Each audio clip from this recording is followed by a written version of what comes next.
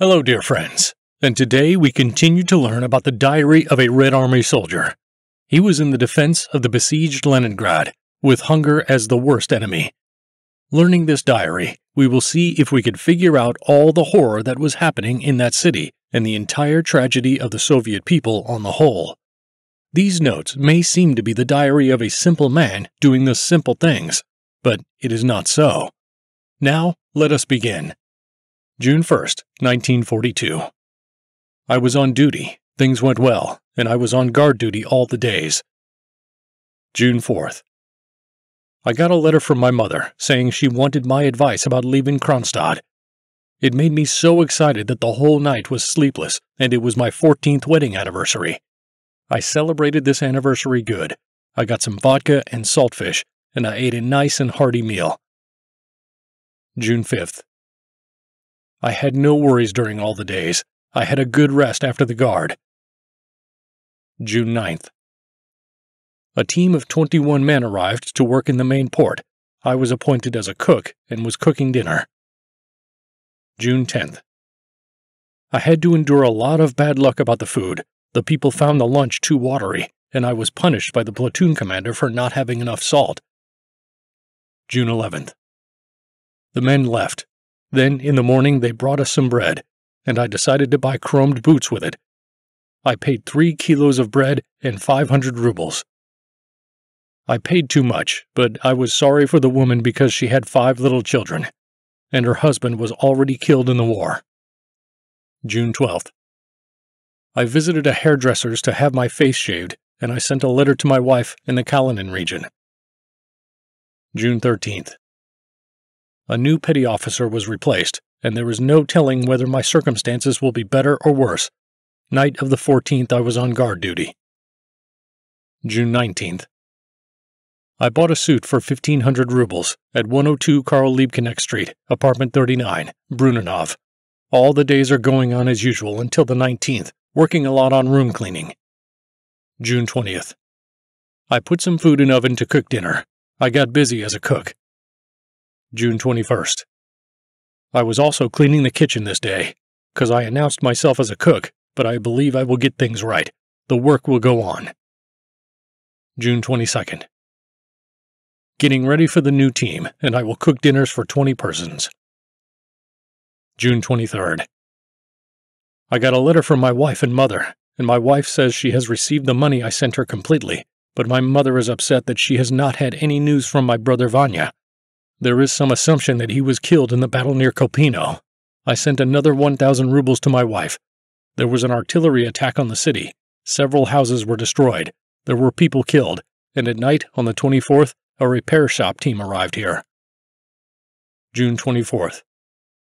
I was assigned as a cook, so I am beginning to learn a new qualification, unknown to me. June 25th and 26th. The days passed in the kitchen work. It was hard to handle the unknown job at first. It is very hot, and pain in the head. June 27th.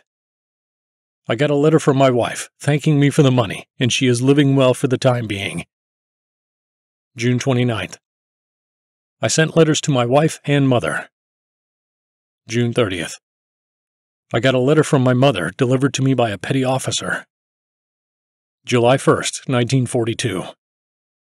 Day went well, at cooking lunch and dinner for the team. July 2nd. I also cooked meals for the team. I have to get up very early. There is a lot of work. Meals for 20 men.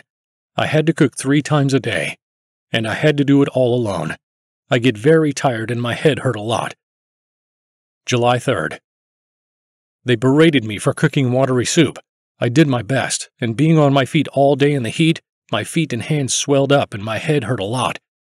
I suppose I shall soon lose my mind, and damn this job, and generally I am living the life of a man who is humbled and disgraced in all possible ways. July 4th. I wanted to write a letter to the commissar in the battalion in which my brother Vanya was serving, but I just had no time, and Vanya was probably already dead. How disappointing that it was the last brother I lost. Going to bed, without enjoying the sun or the nice weather. A man without rank is cursed. July 5th. All the time working in the kitchen, cooking for the team. July 6th. Also cooking lunch, but it is very difficult to cook when there is a lack of food. July 7th. I went to the bath, had a good wash, and I got a letter from my brother, Ivan Ivanovich. He is wounded a second time. He is in Herzen Street. July 8th. I was going to cook some millet porridge casserole, and I had no skill to do it. I had to make porridge back, and I am happy that I have not spoiled the groats and flour, or there would have been a total scandal. It is difficult to cook when you cannot do anything. I sent 2 letters to my brother Vanya. I wonder if they will reach him. July 9th. My day was not going so well. There are all kinds of scandals about lunches. The portions seem to be too small for them. But where can I get more food if there is nothing? July 10th. I sent money to my wife, 2,000 rubles. I got a letter from Kronstadt. It says that my mother left for the village of Ostashkov. I was so upset by this letter that I decided I would not write another letter to my sister or brother Sasha. I have no idea how tomorrow will end, and this day is a total disaster for me. Everyone thinks I am rich, and I now owe it to everyone for help. July 14th. I was informed of my dismissal from the cook's post. July 15th. The day passed in waiting for the new cook. July 16th.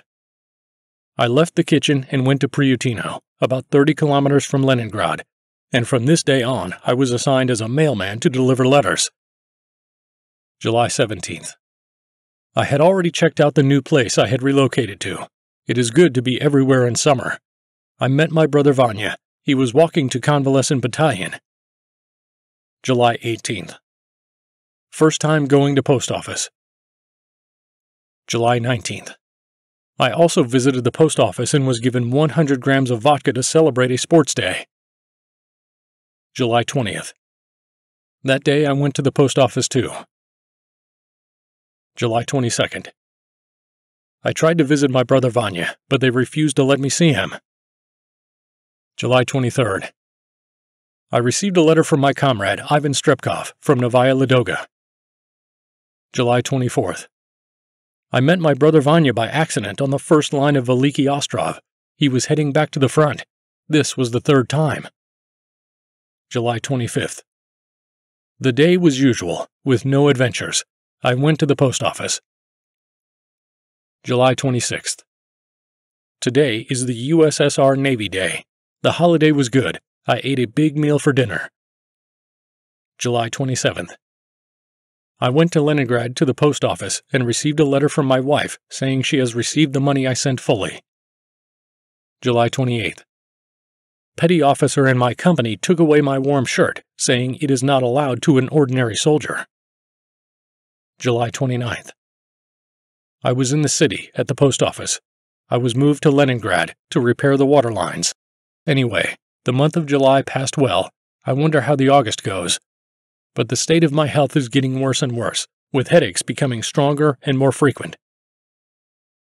August 1st, 1942.